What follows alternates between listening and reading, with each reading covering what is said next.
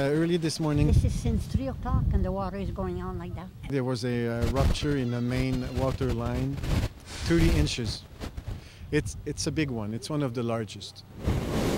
We don't know the cause yet because it's a young street, 30 years old, which is quite young for an infrastructure that can last for a century.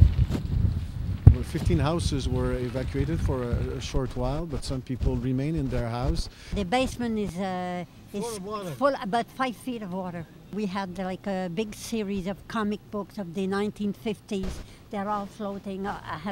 We have a very, very big freezer, like a couch, you know, very big, and the motor's in the water. That's finished. We will go under the street to find out what the rupture of the main water line is about, and during the day we're going to be able to tell you how much time it's going to take to get things running again. At least not before the end of the day, because we have to go down under and find out what's wrong. This is a main artery that goes to Boucherville, to Saint-Bruno. So when you reduce the pressure at one place, you can have some impact elsewhere.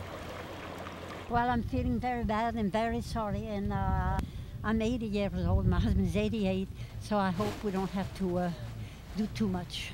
The city, the firemen are pumping out the water right now and try to find out if people can stay in their house. But in the coming hour, the first thing is to call your insurance company to find out what kind of support you can get. Yes, I do have insurance. And then the city will help those people.